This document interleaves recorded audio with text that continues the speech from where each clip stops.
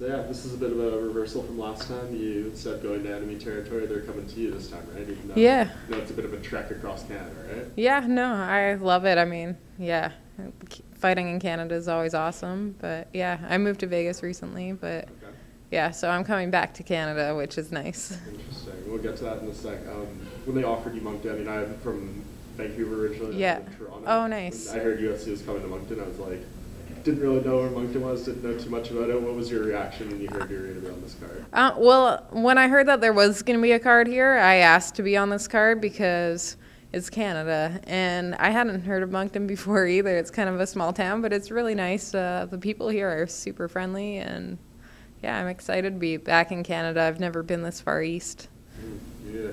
So you moved to Vegas. When did that happen? Yeah, I moved there beginning of June.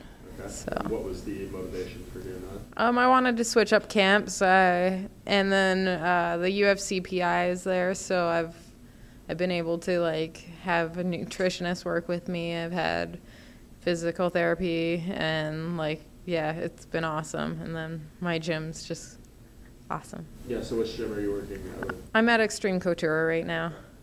And what's just the vibe like? Is it kind of what you were expecting and wanting to get in there? Did you spend some time there before like making the move? What was kind of the ultimate decision making? Yeah, I actually never went there before. I came there, like I knew there were a few other options if I needed them, but I had a good idea that I wanted to be at Extreme. And then from the very first class, Dennis has been just awesome, just so technical, so smart, so like I was just learning new stuff that I had never seen before, and he just worked with me right away when I got here. He wasn't pushy or anything. He just, you know, wanted to show me new stuff, and I just fell in love with the gym right away. Is it difficult to make a change like that? I mean, you kind of know one environment for so long, and then you kind of go into something foreign and new.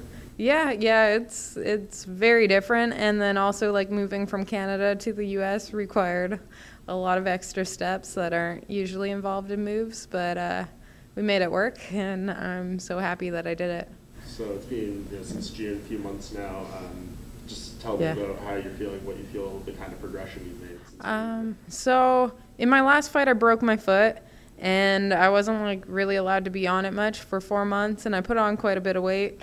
And so they've had challenge. Well, like it wasn't the easiest for them to work with me at the beginning, and you know everyone put so much time into me, put so much effort into me, and I feel like I'm in the best shape I've ever been in, even though I started from like the worst shape I've ever been in. So it's just been such a great progress this whole time. I'm just loving it, and I'm happy. Like I'm really happy now.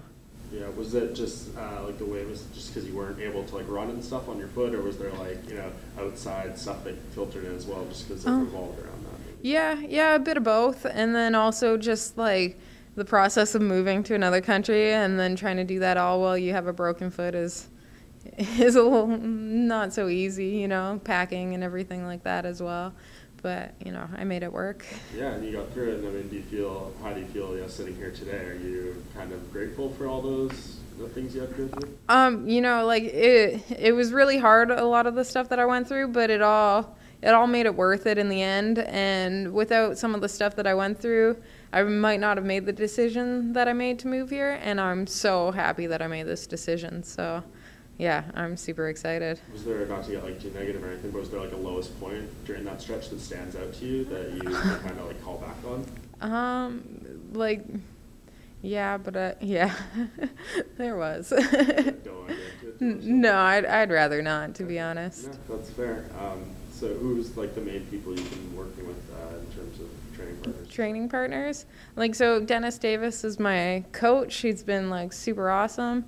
And then I've been working with Trent and Christian and Ethan have been like my main training partners. They've been super awesome. And then, yeah, I've been mostly working with them because they're closer to my size, and they've just been great. I've been, you know, I kind of owe them something for after this because they've taken a bit of a beating from me. I'm not the nicest training partner.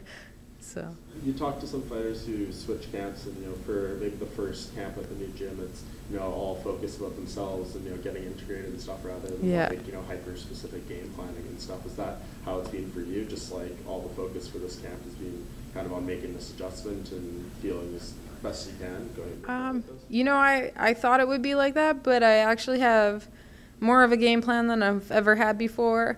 I've had more attention on me than I've ever had before, and I feel like I fit in. Like I really feel like this is my home now in Vegas, and I just love going to the gym. I hate weekends because I don't get to train. So I'm like always looking forward to Mondays, and I'm just loving it. I learn something new in every single class, and I'm able to work it into my game, which is just, it's like just starting it again and just finding that love again. So it's been awesome. That's nice. So when you get this matchup, did it not matter? Like you just wanted to be on this card and you said, get me whoever? I didn't really say get me whoever, but once they told me who, I just messaged Dennis and let him know, and we both thought it was a good matchup for me, so we accepted it. How do you see it going down? I'm always I'm a bit of an aggressor. I always look for a finish. I never want it to go to decisions, so I'm hoping for a finish. Yeah. What do you kind of just make of this weight class right now? I mean, obviously Amanda's going up to fight Chris.